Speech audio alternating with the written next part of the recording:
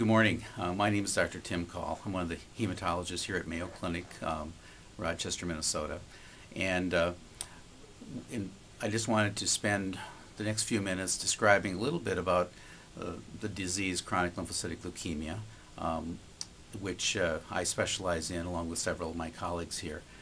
This is a disease that if you've been given this diagnosis or have someone who has had this diagnosis, the word leukemia, or as I call it, the L word, is one that's quite shocking. But we'll talk a little bit about it, and hopefully we can remove some of the fear that goes along with it. The most CLL, chronic lymphocytic leukemia, can also be called small lymphocytic lymphoma. One of the diseases that has two names. The World Health Organization classifies chronic lymphocytic leukemia and small lymphocytic lymphoma as the same disease. But it will sometimes create confusion unless you're aware of that. This is the most common lymphoid malignancy in North America, and it is one that we see on a regular basis.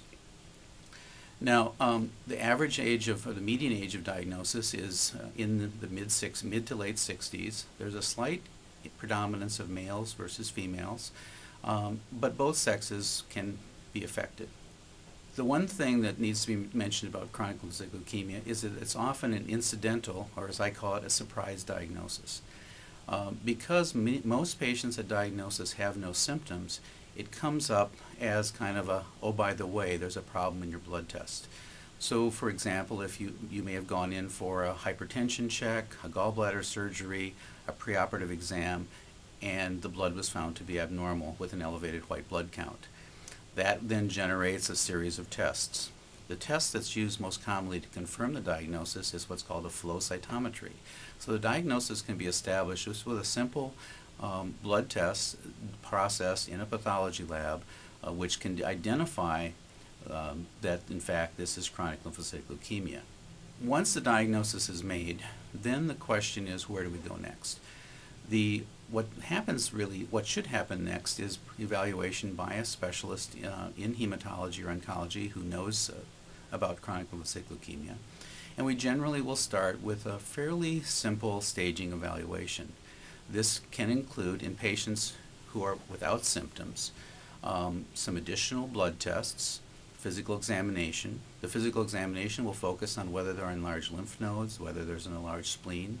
The blood tests will focus on several things. There are a couple blood chemistries that can be helpful. One's called an LDH, one's called a beta-2 microglobulin.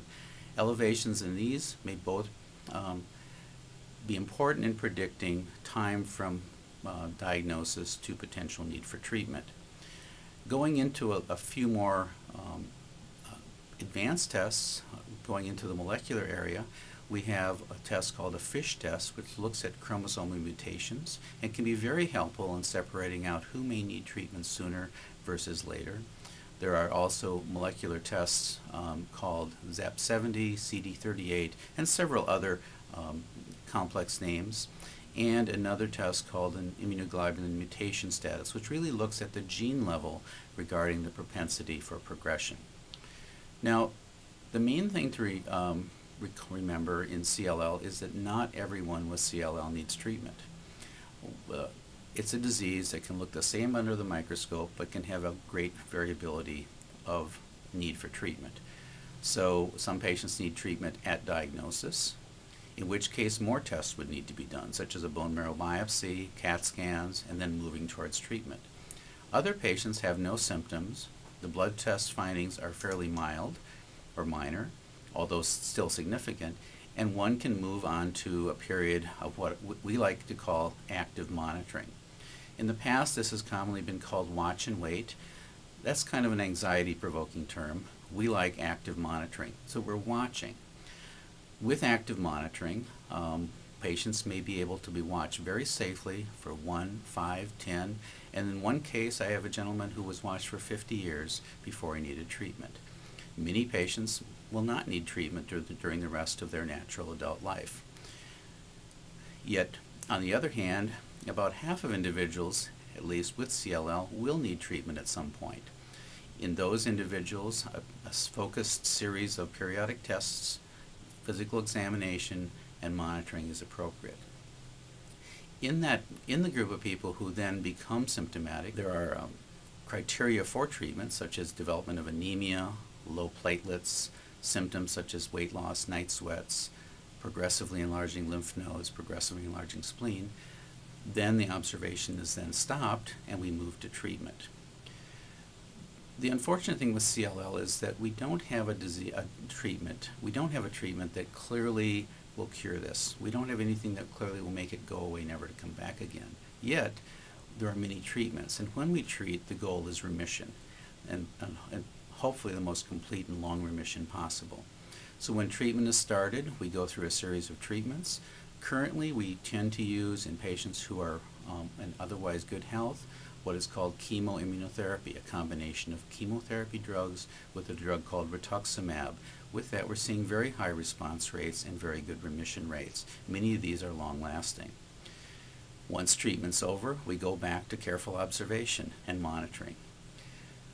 If treatment fails, then there are the possibility of what we call salvage treatments and even progressing up to bone marrow transplantation.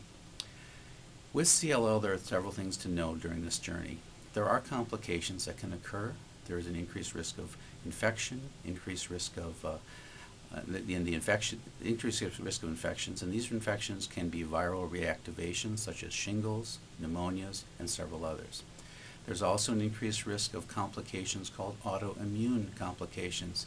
A couple of these diagnoses are hemolytic anemia, where there can be antibodies breaking down red blood cells, or immune thrombocytopenia, where there is breakdown of platelets. These are treated with slightly different measures, and but frequently, usually will go in remission. Finally, there is an increased risk of skin cancers, so sun protection is important.